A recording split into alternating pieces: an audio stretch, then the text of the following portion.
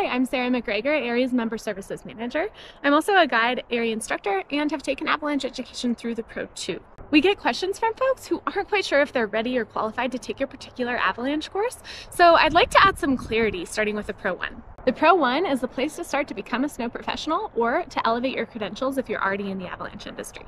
Prerequisites are an approved Level 1 in rescue course, as well as 20 days of experience making decisions in avalanche terrain.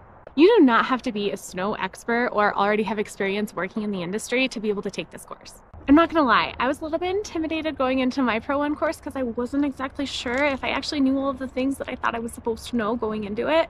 But as it turns out, I was exactly where I needed to be. I met the prerequisites, I did the online learning, and I practiced rescue before I got there.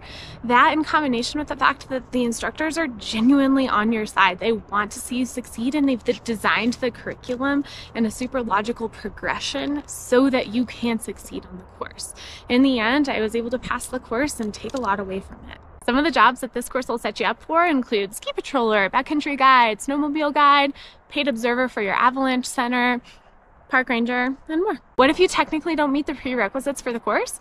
We can work with you. If you haven't taken a Level 1 or a rescue course, just sign up for it at least 2 weeks ahead of the start date of the Pro 1 and submit the receipt of your registration with your Pro 1 application, and we can consider you for enrollment. If you believe that you meet the learning outcomes of a Level 1 or a rescue course through prior experience, then you're welcome to submit a prior learning assessment. We've got more information for you below, and we're always happy to answer any questions that you might have. Just reach out.